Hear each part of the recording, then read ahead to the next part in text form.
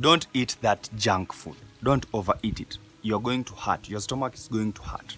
Oh my God, I can tell you from experience. Yesterday I had an experience. I overate and I was regretting every moment of it. So in this video, we are going to talk about why we find ourselves gravitating towards junk food, even though sometimes we are very disciplined, we find ourselves sleeping. And if you have that junk food right in front of you, just watch this video first and then decide later after this video if you're going to overeat or not. So first things first, if you're new to the channel, subscribe and let's jump into the video. Now, I have some notes here. Why we gravitate towards junk food. And number one is either we are bored, we are sad, we are lonely, depressed or high. What happened to me yesterday was I was high and I was bored. Combine those two and it's a very good recipe for going out there and buying some shit. But before we start to indulge ourselves, let's just look a couple of minutes later. So obviously your stomach is going to hurt like hell. I was really regretting yesterday why I ate the way I ate, and I was asking myself, like, truly I had an option of eating the cereal and the banana, but I just went for the junk food because I was bored. So obviously I am not comfortable with boredom yet, and if you're not comfortable with boredom yet, then you are comfortable with just the pain of being mediocre and the pain of moving backwards, because every time you eat that junk food and you overeat it, you take away a lot of progress that you put in the gym. So think about it. Are you ready to hurt your stomach for the next few hours? If you are, and if you are ready to give up the progress you've done so far from the gym, I give you permission to eat that junk food. Number two is, obviously you're going to feel guilty.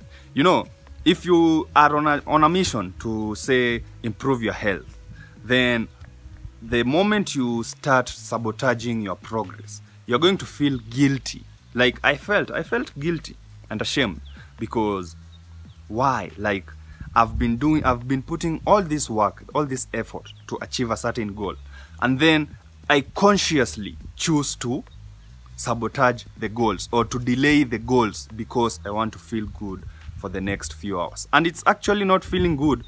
You feel good for the next 5 minutes that you have food, and then for the next few hours you are in agony because you obviously have overeaten, which makes no sense.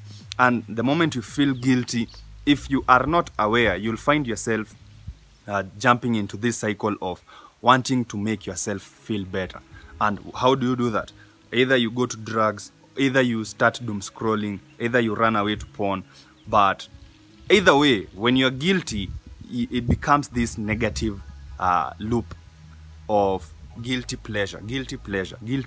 Number three is that you will want it to stop.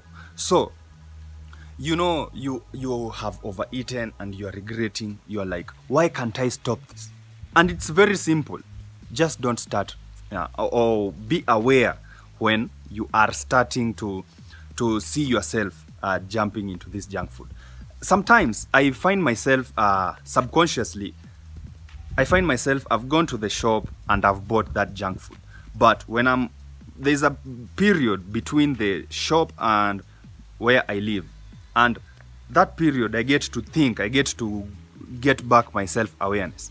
And what happens is that I end up giving away that junk food. So think about it. You want this to stop. So the only way for this to stop is by you actually stopping it. How do you stop it? Just don't do it. You know, if you have that junk food right now, get rid of it. And ask yourself, think at the end, what do you want to experience at the end of the day? When you're going to sleep, how do you want to sleep? Do you want to feel guilty? Do you want to feel like a loser? Or do you want to feel like you've made progress? You've become better than who you were yesterday. Lastly is that you will eat again.